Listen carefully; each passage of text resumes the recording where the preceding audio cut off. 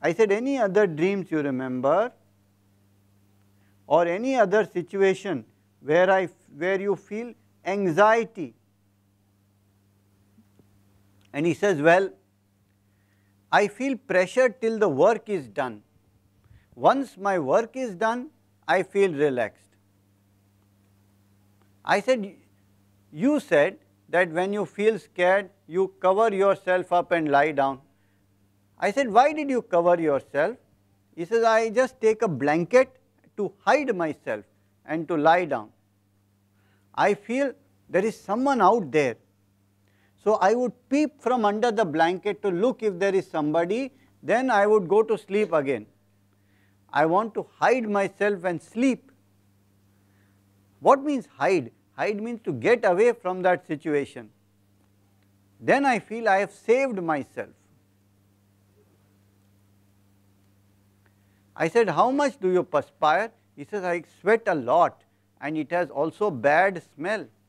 It has a sweetish smell. Even my urine smells sweetish. I said, what is the most tense situation in your life? He said, it is after the marriage when my wife came. That was very, very difficult situation because everybody was disturbed. Suppose attempted suicide, then there is a court case, we will all be in trouble. Everybody could go to jail because of that. That was the fear.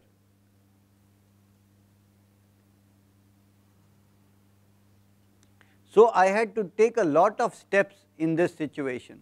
I said, what did you feel? I felt scared in the body. I felt weakness. And when I have too much stress, I feel hot everywhere, as if heat is coming out from the ears.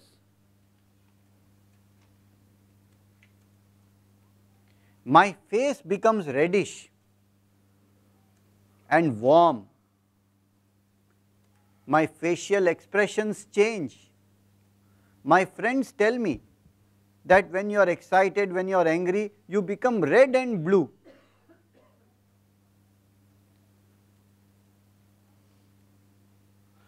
Similarly, in my college situation, what happened then? I used to be very scared of my senior colleagues because they used to beat us up.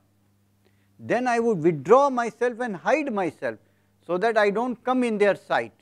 Then I feel nothing will happen to me.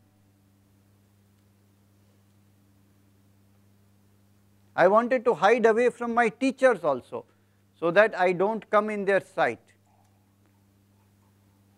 What if they ask me some questions I am not able to answer? Out of this fear, I would go and hide myself. So this is the story, this is the whole case, finished. Then I ask him, we will start your medicine, you will be much better, you can get completely all right, your painkiller requirement will drop. Slowly you will need painkiller only once in 1 month, 2 months, 3 months, and then you will not need it at all. He said, okay sir, thank you.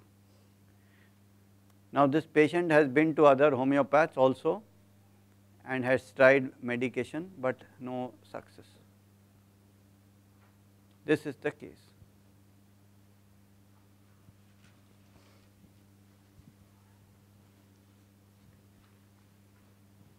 What to do?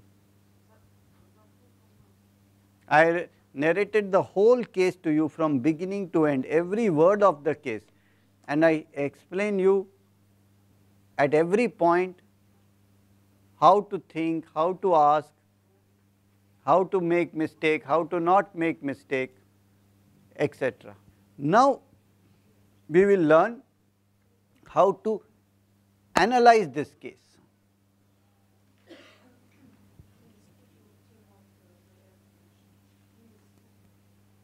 Any suggestion?